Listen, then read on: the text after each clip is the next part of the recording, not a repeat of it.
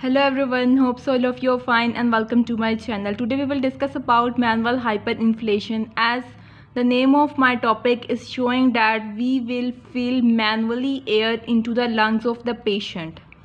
First of all, we will discuss about its apparatus. Its apparatus consists of mouthpiece which is attached to the mouth of the patient.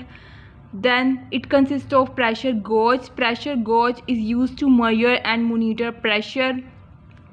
And last apparatus is inflation bag.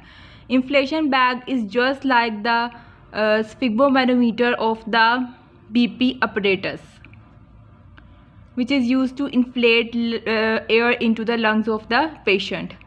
Now we will discuss about technique of manual hyperinflation. Manual hyperinflation follows two-handed technique, means two hands of the physiotherapist or two hands of patient itself are placed on the mouthpiece so that it can be fixed and air doesn't escape through the mouthpiece.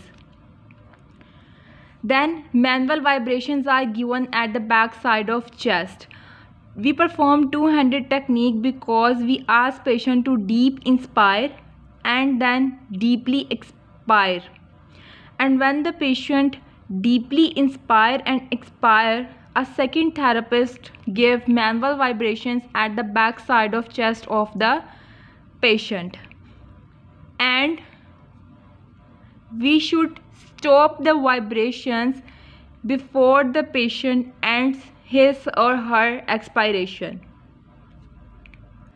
Because if we continue the manual vibrations till end of expiration and we will stop the manual vibrations and patient has nothing to expire, then automatically patient's lungs will collapse and go towards atelectasis.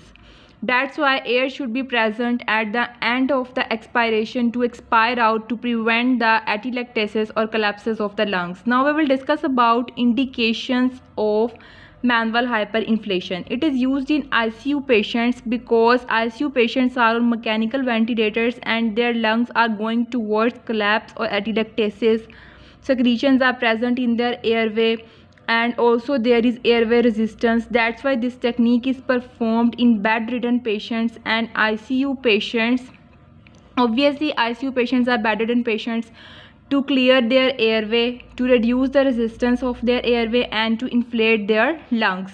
Now we will discuss about types of inflation. There are two types of inflation, manual hyperinflation and ventilatory hyperinflation.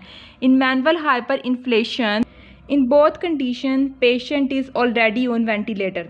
Okay, but in case of manual hyperinflation, we will first remove the ventilator of the patient and then we will give manual hyperinflation. And there are chances of displacement of endotracheal tube in removing and again replacing the ventilator.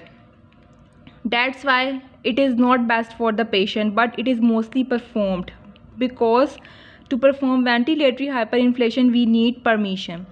In ventilatory hyperinflation we doesn't remove the ventilator and apply the manual hyperinflation on the same ventilator.